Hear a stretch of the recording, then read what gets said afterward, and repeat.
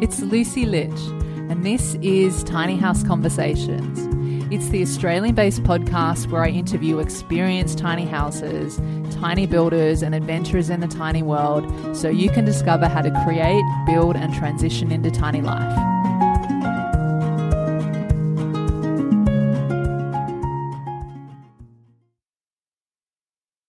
Welcome back to another episode of Tiny House Conversations.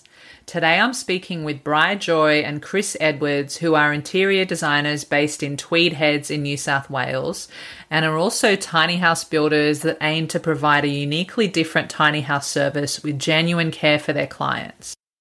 Cris and Bryh were on the show back in episode number 20, talking all about the first tiny home they were building with no experience.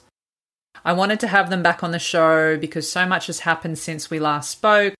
They completed their first tiny house build, took it to the Tiny Homes Expos. They've been getting great feedback and are now building more tiny homes for clients. And in this conversation, we talked about the lessons, experiences, and funny stories from the build process of their first tiny house, which many call the best tiny home in Australia, the interior design approach they take with their tiny house builds, what makes them different to other tiny house builders, and the direction they're headed with their business, Big Life Tiny Home, the different tiny house models they offer and how much customization is possible, and lots more.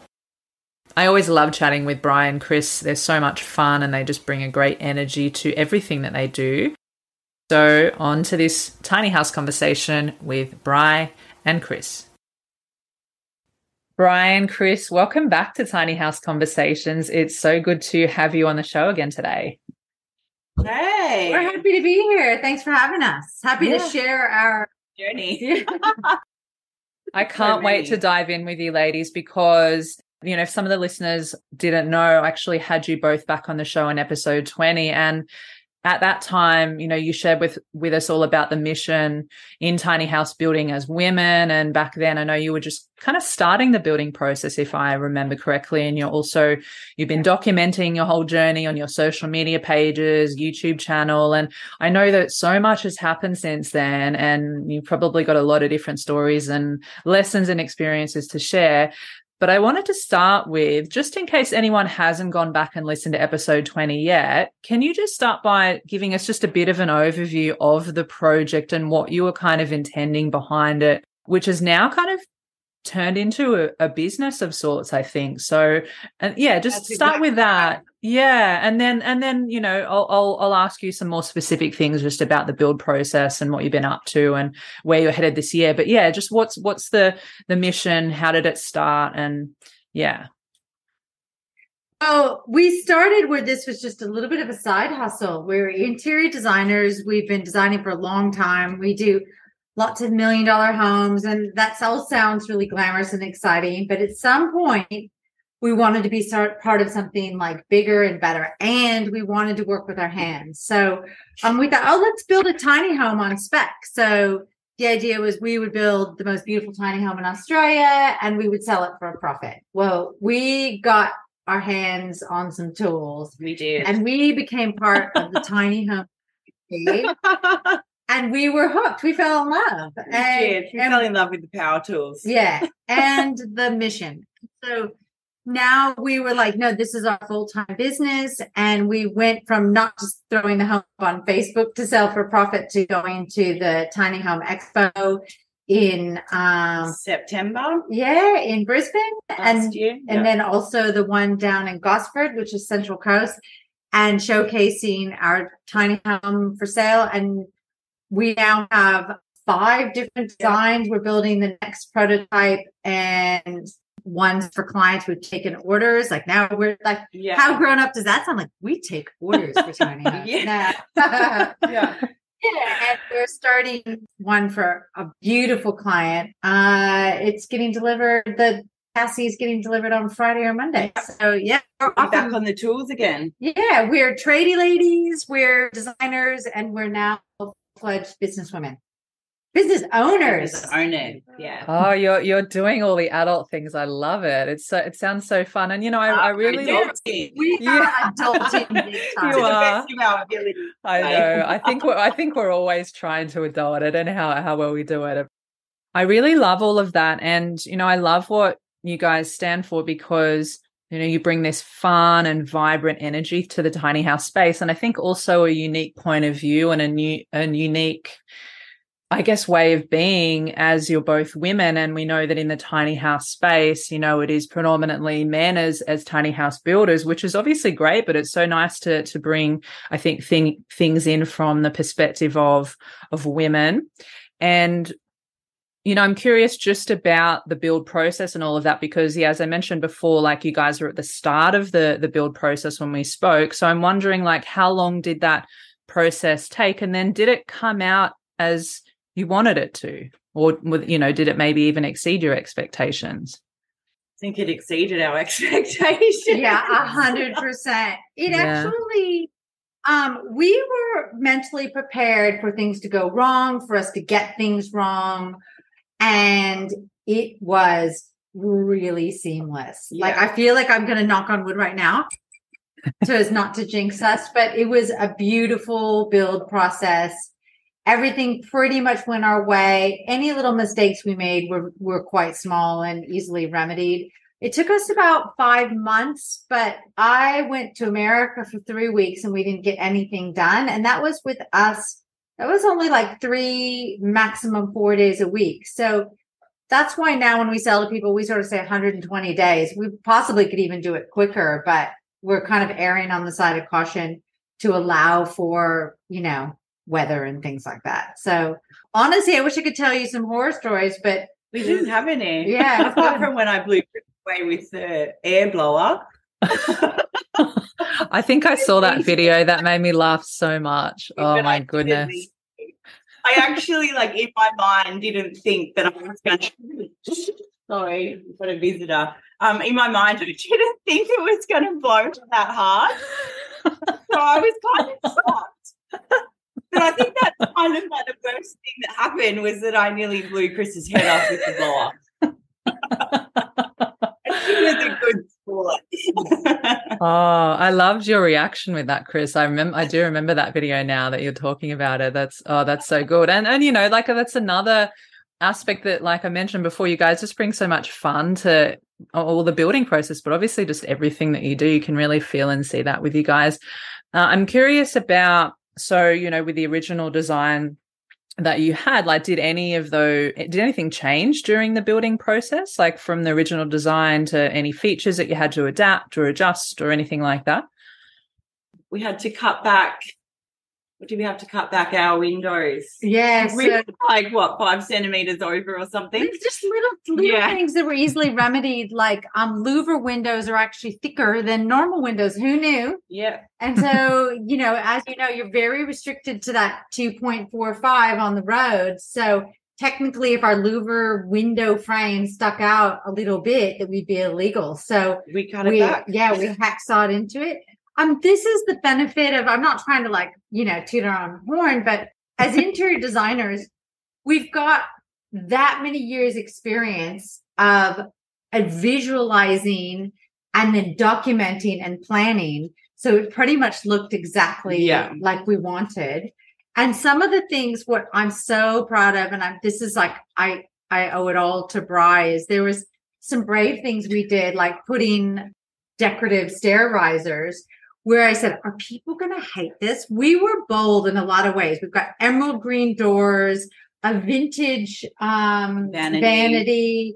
We've got what looks like sort of Portuguese tiles on the stair risers. Like, are people going to hate this and just think, because Australians love modern. They love modern. They're like, white. And let's have some white and some more white. Yeah. And on the outside, let's make it black and timber. Yeah. And we might throw an arch in there somewhere. Yeah. And so we did things completely the way we would like them.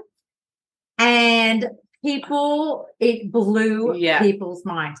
When we went to the expo, people were like, oh my God, I've never seen any tiny home that looks like this. I don't even see homes that look like this. It feels so different. Everybody remembered us. And like things like those stair stickers, which I wasn't going to do. And Bryh said, we're doing it. We're doing them. Like, let people hate them, but be memorable. Like rather than going down the elevator music in beige that doesn't offend anybody, but also doesn't please anybody. It was an absolute hit. So I think that's what just made our day. It was like, okay, being bold, being brave, being unique, taking some chances on the design and not just copy. Like, oh, well, that's what these people are doing, so let's do that. Was hugely rewarded by the reaction at the expos. Yeah, and even still to this day, like we had a meeting this morning and a phone call this morning, and both people we spoke to are like, this is the most, I was looking at other tiny homes and I really love them. And then I seen yours and oh my goodness, it's the most beautiful tiny home in Australia. Like, so we still get people saying that to us now, and we're like, so we did name it well with it being the most beautiful tiny home in Australia. So for those people who didn't hear our first podcast, we set as a goal to build the most beautiful tiny home in Australia, which was like pretty immodest, but I was like, why not? Let's be audacious in our goals. Yeah. Reach for the stars. And people literally said that to us at the show. Yep. Even God love her, Faye, who organizes the Tiny Home Expo, said, I've been in every in Australia, and you ladies have built the most beautiful tiny home. So onwards and upwards. Yeah, we can build a few more. Yeah. It's not just beautiful, it's practical as well. Like, it's a practical living space that is beautiful. Which leads into another thing which I find interesting. A lot of people who walked in, and we can share actually some of the reactions because they might inform some of your listeners. Yeah, like one of them just that so many people walked in and they'd say, oh, this is all you need. Yeah. Or and just that they suddenly realized, like people who were maybe on the fence about tiny home living, they walked in and like, why would you need any more than this? That we heard that so many times. We also heard like, oh my gosh, it's so light, bright, and airy. And they talked about how their homes that they lived in whilst bigger were like dark and depressing. And ours was just everywhere you looked, like looking out a window and connecting with nature, and that you didn't actually need a voluminous space, to not feel closed in. So that was really interesting. Yeah. And it feels bigger than what it is. Yeah. Lots of good feedback. I think that's kind of how we organically grew into a tiny home building company, because of the feedback along the way that we got. And then once it was complete, people wanted it. Yeah. And hearing a lot about what people want that wasn't, that our tiny home wasn't. Hands down, the biggest thing people requested was, can you do this? With no stairs. No stairs, single level. So that necessitates going a bit bigger. Like the first prototype was 2.45 by 7.2. So it means going up to 9, but not having the double loft space. And we met that many women their 50s and 60s who said, this is what I want, but when I'm 85, I cannot go up those stairs and sleep in a loft. And I want this, but on a single level. So that's the very first thing we sort of came home, put pen to paper, and designed. One to grow old gracefully in as a forever home. Yeah, totally. And that's an interesting point, because as far as I know, I mean, I don't know the exact statistics, but it seems to be that a large part of the demographic of people looking towards tiny house living, I think especially with the housing crisis going on, but even just I think over the years, has been women in their 50s and that kind of thing. And so I have seen the popularity and the demand of the ground level without the lofts, the ground level tiny house become more popular. So that's great that you guys are looking at doing that too, because I think there are a lot of people, even though lofts can be fun and there's a place for them, and some people really like them. I mean, I have 2 lofts in my tiny home. It's definitely not going to be for everyone. Yeah. I think I saw you guys have got like probably a loft video or something I'm recalling, but yeah, exactly. And it means that it makes it more accessible for people. And I think what I was also hearing when you were just sharing about the response that you got from people like, oh, this is all that you need. And what it seems like you ladies are doing too is you're showing people like what's possible with tiny living, because there can be this perception out there that it's, oh, you're just going to be living in this small space like a caravan and blah, blah, blah, all the things. And it's like, no, actually, you can still have a really beautiful home that you love to be in, that is, physically beautiful, but also has a really nice energy. You have everything that you need. And as you mentioned before, also like a practical and functional space as well. And to be able to do it differently, because I do agree there are because the space is being flooded by tiny house builders, and I'm, being contacted by new tiny house builders all the time to come on the show and or just asking questions and stuff. There seems to be, I think, a lot of people are influenced by each other, and sometimes some of the designs, and this is not a criticism at all, but some of the designs can be quite similar or look, you see the same things happening over and over and over again, especially some different features. And so you ladies are doing it a bit differently. And I love that you have that unique stamp of an experience of being interior designers too. So it's no surprises what kind of response and feedback that you got. And it's nice to know that you achieved your goal of building the most beautiful tiny house in Australia. I love that. And I'm just curious as well, because I know you probably had many lessons that you've learned along the way. So are there any kind of big key lessons that stand out for you? For me, it's probably when you do insulation, make sure you cover up, because Cris and I did not. When we did the insulation, I'm pretty sure we had minimal clothing on. And then we did the insulation, and suddenly we're like, oh my gosh, so itchy. And our builder Mick's like, oh yeah, that's a day for a week. Yeah, pretty bad. That's a really good lesson to learn. Make sure if you're doing installation, you cover up from head to toe. Head to toe. Goggles, absolutely everything. Were you guys wearing shorts and a singlets or something? Tops on, yeah, shorts. Oh, it was ridiculous. And I'm pretty sure our builder was watching us do it. Laughing. Going, these idiots. At least it would have been entertaining. Yeah. What about yourself, Cris? I was quite lazy in not protecting our floor after we laid it down and thinking that we could just paint neatly and do things neatly. Oh my God. I had to follow her around with a cloth. Yeah, it was ridiculous. Just invest in that cardboard that you cut and you tape down, just because I didn't want to spend 2 hours going and getting it and taping it down. Oh, I just cost Bryh probably 8 hours of cleaning. 8 hours on her hands and knees following Cris around, picking up all her spots. Yeah. That is so funny. So sort of little things where, you just kind of don't know. Yeah. And also a lot of people, a lot of the topics around tiny home that we've discovered, we didn't even know it was such a big topic when we started this, was weight. So, gosh, weight. Let's talk about it. Let's talk about weight. Okay, so most of the trailers, and unless you spend $30,000, are rated to 4.5 ton. It's very hard to build a tiny house that is 4.5 ton. We can now do it. We are changing our cladding. We're changing a couple things. And for this one, we couldn't have all our styling items and our fridge. We were so naive. We threw the deck in there thinking, we're like, nope, got to pull that stuff back out, put it on the back of the tow truck, transport it, and then put your styling and your furniture and your fridge and things like that back in.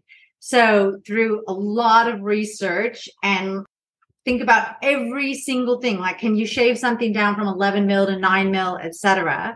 We've achieved it now, but we think there's a lot of tiny homes out there that are definitely overweight. And the problem is then when you go to, say, register it in New South Wales, you need to weigh it. Yeah, so it just opens up a can of worms. So we now commit to people that we give them a weight certificate, and we've got this amazing new cladding that hardly weighs anything and never needs to be painted. It's beautiful. And but we just had to push the envelope because we did what other people do, right? Looked and went, oh, other people are using this, so that must be okay. We'll use this, but it isn't. It's so not. Instead, from here forward, we're blazing our own path. We are never going to rest on our laurels and stop inventing and stop looking for new, better, superior materials. And yeah, people are now, strangely, even though we're the new kids on the block, we are getting copied left, right, and center. Yeah, we are. Really? Insane. And we take it to, yeah, it's a little upsetting at first because if we get ideas, we make sure we get them from overseas builder. We don't take ideas from Australian builders, but they are 100% taking ideas from us. But that's okay because it's a compliment. And the thing is, with each buyer, we are going to design it for them. So it's like if they want black and white stair risers, if they want a different bench top, if they want us to match their house with their cladding, it's not going to be like, oh, pick color scheme A, B, or C. We're actually going to treat them like we would any interior design client, do a mood board for them, personalize it so that no two of our tiny homes will ever look the same. So we don't think like they can copy all they want. They'll have a lot of keeping up to. Yeah, it'll be they'll be like eating us behind us. It's okay. Like in the end, we think we're providing such a service and making it so special for each buyer that it doesn't matter if somebody copies our windows or some little idea that we've engineered. So yeah, and I guess it is a compliment, but I guess at some point you're like, especially if it happens again and again and again. But I think that like you guys have got the right attitude around it too, because you're just really focusing on like what you're doing and trying to be, at the cutting edge and just giving the customer, a beautiful tiny home that is unique to them. So I love that. And I guess just one last question before we move into a bit more about your tiny houses and what you're doing now and what your plans are for the year ahead. But just we were talking before about just some of the things that you learned. And so I'm curious, are there any like skills or parts of the building experience where you've learned that either of you should not be put in charge of next time? We are never We are never putting up a ceiling again. No. I will somebody to put up a ceiling. This is not meant for women above the age of 40. I don't even think it's meant for women above that. I don't think it's meant for anyone. It's just not meant. It is like the most insanely taxing, difficult job to hold sheets up, glue them, screw them. Oh, we pre-drill them and then screw them. Like now, never putting a ceiling up again. I think we were almost about to quit after putting the ceiling up, and that's like kind of right at the start. Like we were dead. We were like, wow. I actually even did better than Cris on that day. I think we'll probably outsource painting the exterior. And that is for like a real someone's like, I'm a good painter, but I've only ever painted interiors, right? So anybody's doing it themselves. Oh my gosh, exterior, like the sun and the heat or wind or dust. Like I was like, oh my gosh, like one day it's too hot. Yeah. And so it's drying before you like rolling, and then it does this weird stuff. And then if it's too cold, it's drippy. And then if it rains before the paint is set, I'm like, oh, I just can't fight with the weather with painting exterior. Inside, no problem. We'll do that. But we've got fancy new cladding. We don't even need to paint the outside. We got fancy new lightweight cladding. Yeah, that's amazing. What do you call it? It's powder coated. Yeah. So you'll never have to paint it again. Yeah. It's pretty good. Yeah. Okay. Well, we need to hear more about that in a second. I would love to just know, like, on the back of the Tiny Homes Expos, I know, and you're talking about how you've been building for a few different customers. You've got some new designs and all of that. So what is the new direction for you now that you've become tiny house builders? What's the plans for this year? Well, we like to think that we're more than tiny home builders. We're like a tiny home service. Yes. Yep. So we start out by literally sending people on a weekend away through Tiny Away. So like if they pay a deposit, just to make sure that they experience a tiny home and that they like what they like and what they don't like, we will call their local council and gather information for them. We'll put them in touch with our financing guy. We'll put them in touch with our insurance agent. We'll put them in touch with the Bryh who puts together people who have land. So we are now also doing little tiny modulars, so we can self-certify and organize local builders for them. Literally, our goal is to take all of the stress off of them, put it on us, and look after them from woe to go, like look after the whole process. Like, granted, I'm not saying we are doing all these things, but we'll be matchmakers. We won't just leave them to research everything and then we just drop it off. You know what I mean? And be like, oh, check yes, hope it fits, there's no problems with delivery. We'll like do a little video with them to make sure that there isn't going to be problems with delivery. And so we kind of had to ask ourselves, like, okay, is it enough that we're building a more beautiful tiny home, or do we need to differentiate ourselves even more? And so this is our way of differentiating. And then, yeah, we can tell you more about the new designs, which were very much a response to what people asked for at the show. Yeah, the 2 shows, we did our like research, and this is how our new designs came about, was from people's feedback. Yeah. Yeah, would love to hear more about the designs, because you talked about a ground level design too with no loft. So yeah, if you want to share more about those.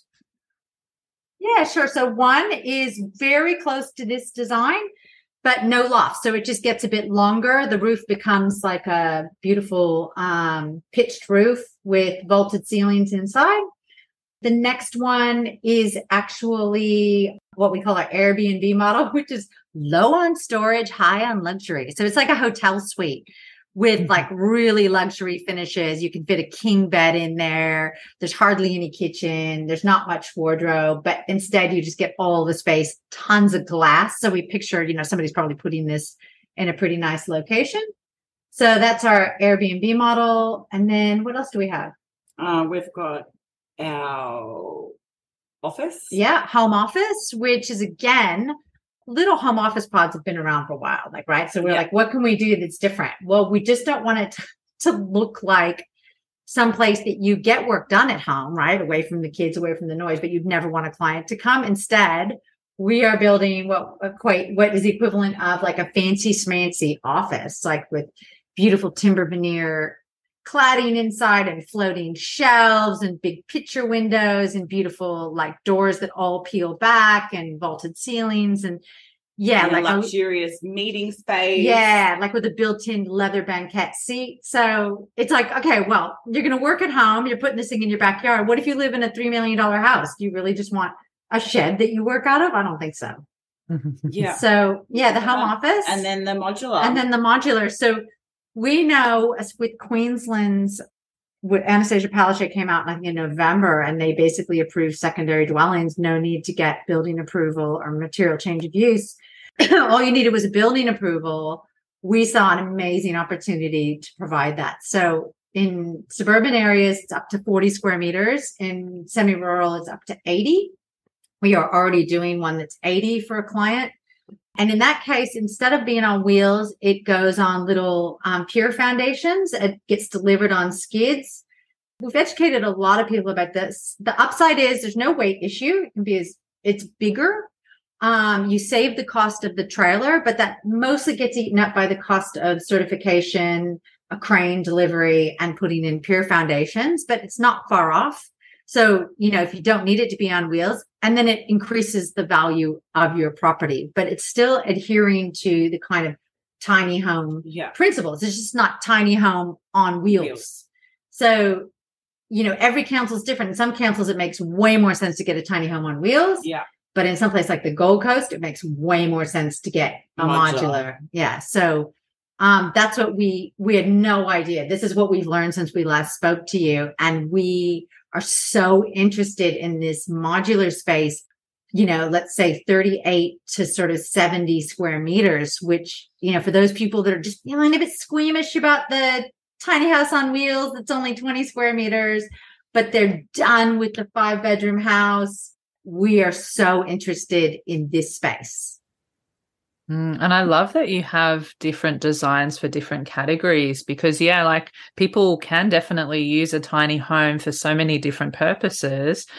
I wanted to also go back to what you just shared before, Cris, just to acknowledge it about how you're talking, when someone comes to buy a tiny house from you, you guys are not just a tiny house builder, you're offering, and you also said it too, Bryh, like you're a tiny house service, and you're going above and beyond and sort of taking a lot of the hard work or the uncertainty out of things for people. Because I know I've chatted to many tiny house builders. I haven't worked with them all, but it seems to be like there's still gaps and people are still unsure of exactly what you said before, like, well, okay, where can I park my tiny house and can I get finance? And what about building regulations or council regulations and all sorts of things? And although like this podcast and, there's other people trying to sort of create resources, I think if you've got like all of that in one place, especially if you're working with a specific builder, and then you can kind of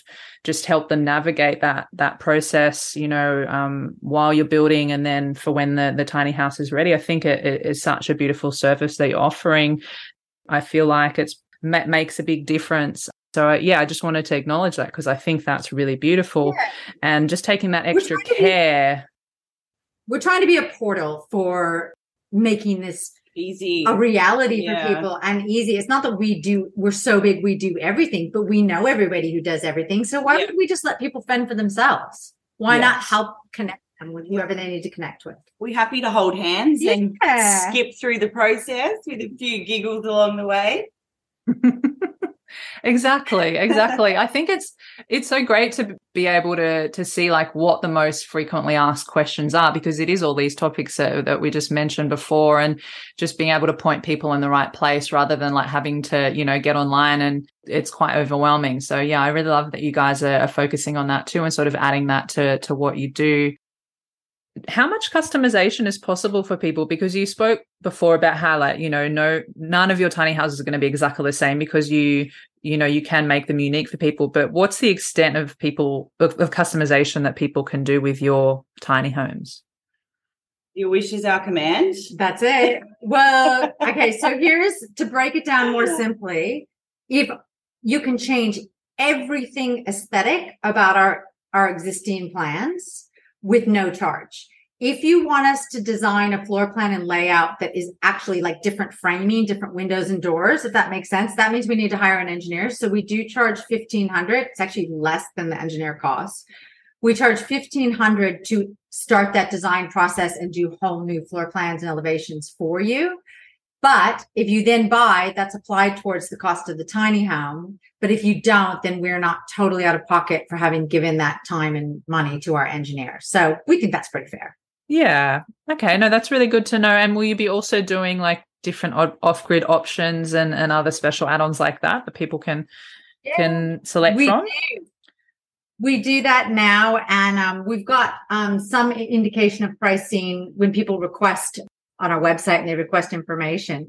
What we don't just put package prices, because every single person is completely different. As you well know, like off-grid toilet. Okay. That's compost toilet, $2,000 to $4,000.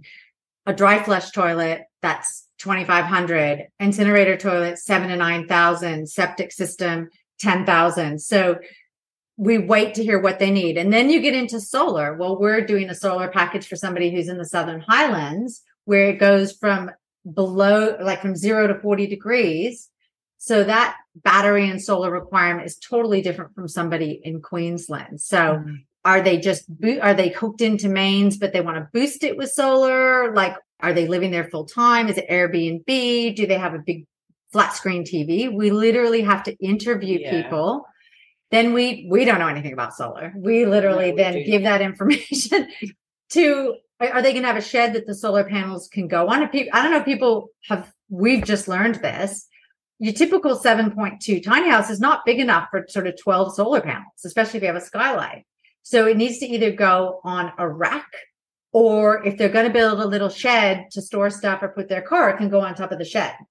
So that's why it's like no two off-grid packages are ever the same. And that's what we want to tell people is we can certainly help them understand what the range is. Solar might be kind of 10 to 20,000. And we just talked about toilets, but their custom package should, and any tiny home builder that they're dealing with should be really tailoring that to them. So they're not paying $1 more than they need to. Absolutely. And it'll also depend on like what kind of appliances people have too, because obviously things that you use for cooking, like ovens and stoves and if people are using toasters, hair dryers, kettles, all sorts of things, it's definitely going to be like completely different, their needs for, how big the solar system is. And you're right, Cris, in saying that, tiny roof is not big enough.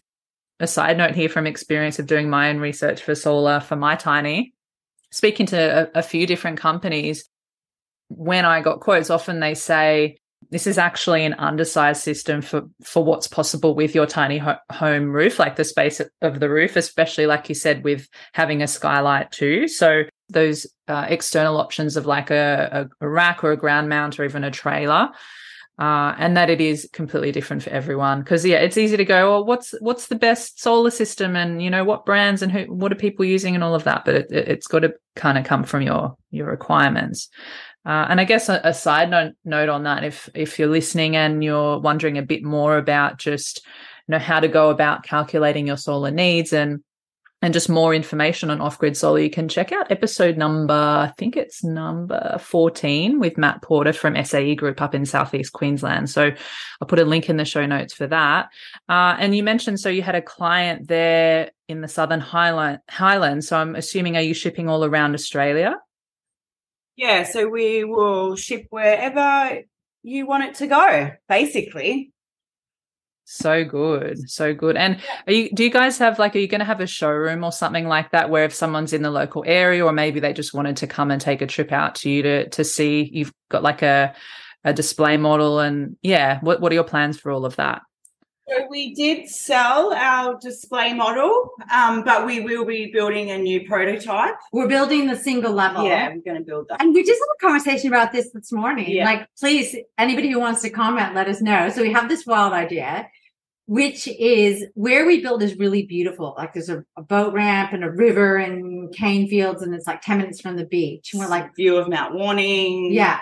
What if we parked it there and then made it available for Airbnb, and people could come stay in it if they want, but we'll only rent it out a certain amount of times. So we've got plenty of other times to show them through. But then there's like, people can actually stay in it. So that's our wild new idea of how to make the most out of our prototype. Oh, that's a good option. I feel like that's something that would be different to what other builders are doing too, because often you can maybe just go in to have a look at their display model, but not necessarily actually stay in it. So that's really cool. Become our Airbnb, stay in a big life tiny home. Yeah. And tell us what you think. Yeah. And also I guess they can kind of, depending on where they are in the country, also just maybe make a little trip out of it, which would be fun too. I love that. We literally have people who say, I'm coming up that way, I'm going to be on the Sunshine Coast. It's like a big drive. Like imagine if stay the night, We'll take you out to lunch, then you can stay in the tiny home, and then we'll talk about it. So watch this space. You might try to do that. Yeah, that's so good. Okay. Yeah. Watch this space. And okay, so if someone is wanting to work with you ladies, what does the process look like as a customer? I sound so cliche saying this, like fill out the contact form online or just give us a call. I think last weekend we had 5 different conversations with people. We will spend a little bit of time on the phone with you, literally just listening and getting to know you, because that determines whether we're your people. We will not hesitate to send you to another tiny home builder if we feel like we're not your people. And you know what? Other tiny home builders have been really supportive of us and sent people to us. So we just want to get to know people, where they're at, why they're doing this, where they are in the process, what their budget is, what their timeline is, what their dream is. And then we go away. Some people are maybe 6 to 12 months away from making a decision. The woman we met this morning was like ready to go. So we're sending her a contract this afternoon, but we have lunch with people. We're not here to just email you stuff. Like, let's chat. Let's get to know you. I love that. Making it a more personal experience, which I think is, making it a more of an experience for people, and knowing that, you're finding out, how you can best serve them. And we're leading with that. Like, rather than being like, I'm going to send you some information and make you ask me questions, I'm going to sell you something, and then I might be nice and get to know you. We're like, how about we get to know you, figure out if we believe that we have a solution for you, and then we'll sell your tiny house. Yeah, I think that's the right way to do it. And then you'll have two best friends for life after you buy a tiny home from us, whether you like it or not. Yeah. You're stuck with them whether you like it or not. I love it. Yeah, you're your besties now. Oh, that's so good. You're talking about the weight before and then the dimensions. And I think from what I know, just speaking to different builders, that there's the caravan standards, because obviously there's no specific regulations for constructing a tiny house, but then there's also the National Construction Code, but that only technically applies to fixed dwellings, without being on a trailer and all of that. Yeah, so I'm just curious about what spec your builds are building definitely to building standards. So for example, like it's less a mini mansion. It's a mini mansion, and it's being built like that. Over and above with insulation. We do not do cheap windows and doors. We do not do cheap hardware. Like, we're going over and above. I have to say, after our tiny home, I traveled to Brisbane and back, I traveled to Sydney and back, like barely a crack. It held together so beautifully. And because we've thought about every single material. That was all my gapping. Yes, every single silicone joint, so they get abused more than a house. So it's got to be better than a house, So that's sort of the standard we're going to. Oh, beautiful. Okay. That's good to know. Yeah. And I think the last time when you were on the show, you talked about how you were starting your YouTube channel. So do you want to let everyone know a little bit about that? And I know you're sharing stuff on your Instagram page as well, but did you end up using the name? What was it again? Was it Shazza and the Shitty Shed Show or something? Shazza and Snippets from the Shitty Shed Show. Yeah, I love it. That was a troll, by the way. It was we got trolled. I know. I remember you talking about that in a video or something, and I was like, you know what, like, even though you got trolled, that's pretty hilarious, like, and quite entertaining. The best trolling ever. I'm like, we should make a series out of this. We left the first one on YouTube almost like a series, and we've just been brainstorming maybe a new opening, almost like a sitcom, for our next build, which starts in a week. So because we're not clueless anymore, right? Yeah. Yes, we'll be sharing our expertise, but we promise to continue to be silly. Yes. Yeah. It wouldn't be the same if you weren't, And I don't know.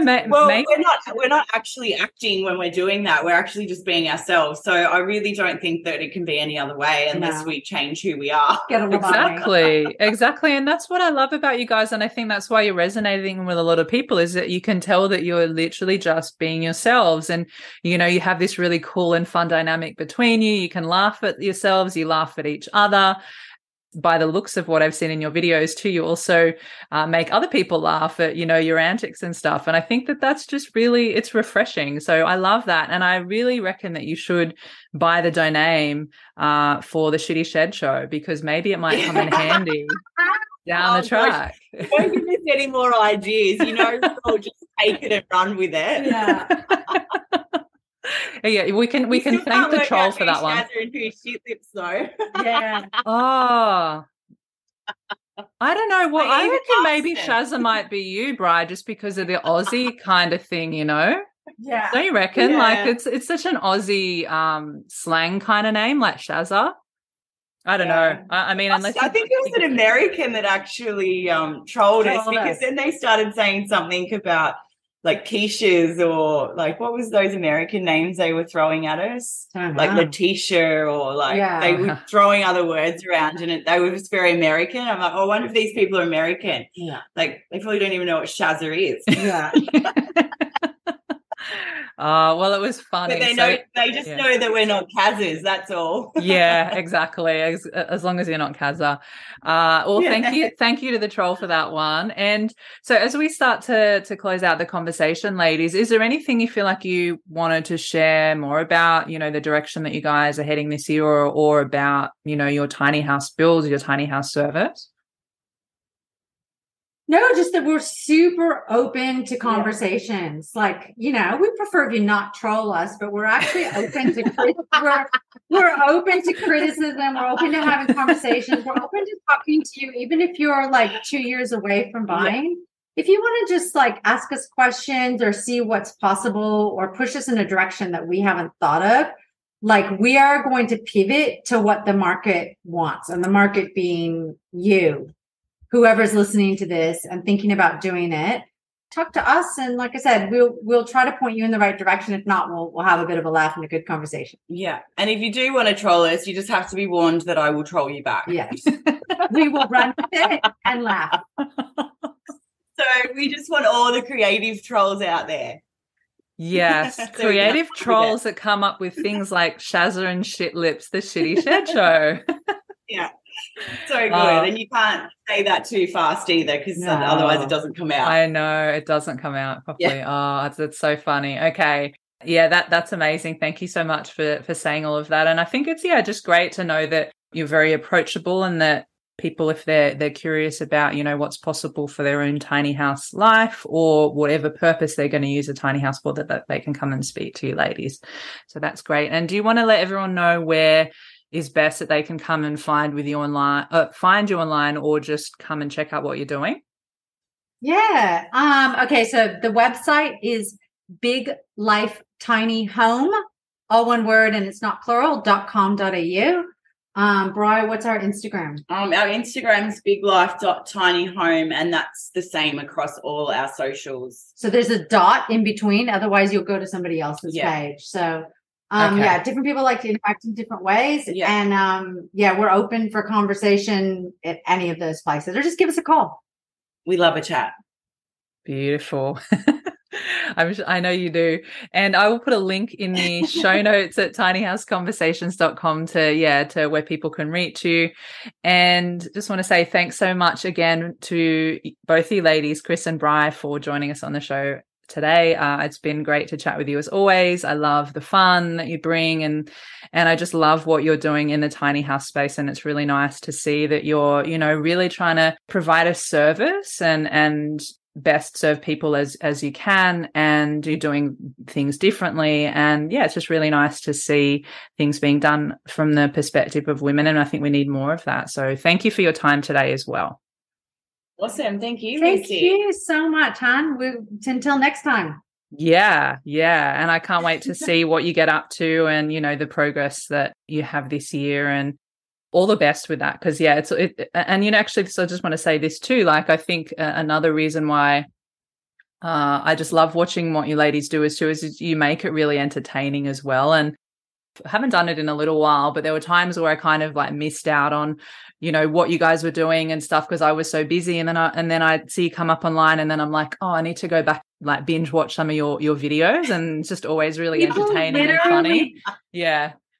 People told us they did that. Yeah. They'd watch one and they'd be like, I made my husband watch all your videos. Yeah, we even had a husband say that he made his wife watch all our videos. He's like, you got to check these ladies out. Like, but we have been a little quiet on socials because we have had our head down, bum up in design phase. Yeah, and Christmas. And Christmas and all that jazz. But once we're back on the tools, our tune in, our Shitty Shed show will start again for sure. Stay tuned for the Shitty Shed show. I love it. All right. Well, thank you so much again, ladies. And if you're listening to us at home, thank you so much for being here as always. Make sure you go check out Big Life Tiny Home on Instagram, the website. Again, the links will be at tinyhouseconversations.com. And stay tuned every Thursday for new episodes of Tiny House Conversations. I'll see you next time.